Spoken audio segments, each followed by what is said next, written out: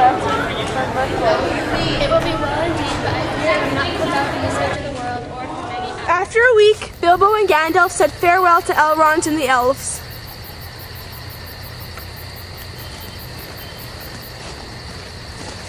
Back into Legends, and we are coming home.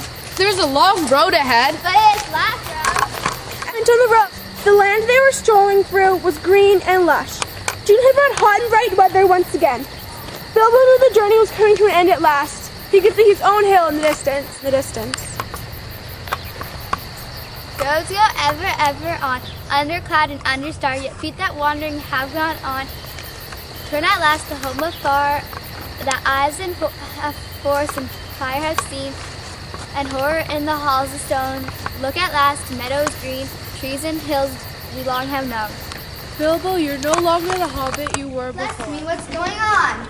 Bilbo had arrived back in his hobbit hole in the middle of an auction.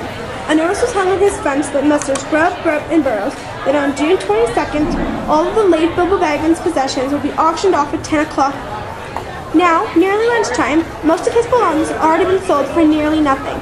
The Saxville Bagginses, Bilbo's cousins, were seeing if their own belongings would fit in his hobbit hole. Mr. Baggins' return caused quite a disturbance.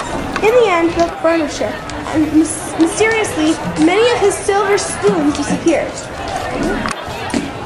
Bilbo had not only lost some spoons, but his reputation as well.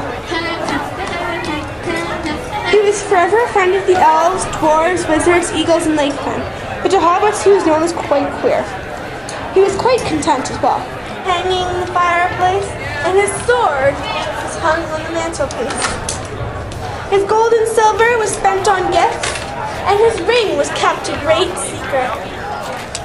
He took to writing poetry and told tales of his adventures. One autumn evening, several years later, a knock came at his door. Come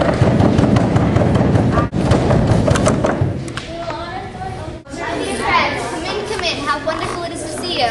And to you, Mr. Baggins. They fell to talking about their times, and Bilbo asked how the land of the mountain was. Bard has rebuilt the town of Dale, and the valley has become full of life once again. There is now a friendship between the elves, dwarves, and the lakemen, and the master has come to a terrible end. Bard has given him a large amount of gold, but he had caught the terrible dragon's disease. He was banished by his companions and left to die of starvation in the waste.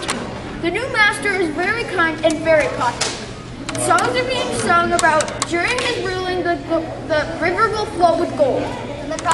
Surely you didn't disbelieve them because you were in them yourselves. After all, your adventures and escapes were by pure luck, just for your own.